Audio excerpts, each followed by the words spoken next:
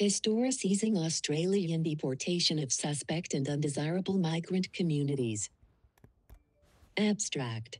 The overall aim of the paper is to present evidence on the factors underpinning historical deportation cases, by exploring the reasons, explanations and patterns related to deportation in Australia. The purpose is to consider whether these historical factors are antecedent to current forms of deportation occurring in Australia, and to bring to the fore potential recurring patterns. Deportation is currently conceptualized by border criminologists as a punitive tool of discipline and control, within the realm of penal powers. Some of this work on the deportation regime asserts that certain migrants, or groups of migrants, are undesirable, their identity, not belonging and punishment have become inherently intertwined, and their mobility has become politicized and criminalised. This article theorises that deportation has been used in Australia, now and in the past, to expel individuals who are viewed as detrimental to the health of the host society. The deportation categories demonstrate that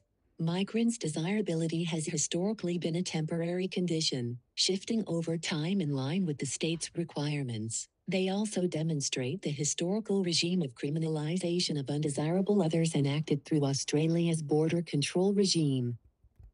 Present-day border regulatory mechanisms are an expression of contemporary sovereignty yet are also grounded in a process of historical continuity and durability. Then and now, deportation can be understood as a powerful border control mechanism. Indeed, as the apex of the immigration system used to send a message to people both outside and inside Australia about the significance of being a migrant in this country. The message is clear. It conveys the precariousness of migrants, the hierarchies, and priorities decided by the nation-state, and how non-citizens are always assessed according to their loyalty, utility, function, and role in society via a selective process of inclusion and exclusion.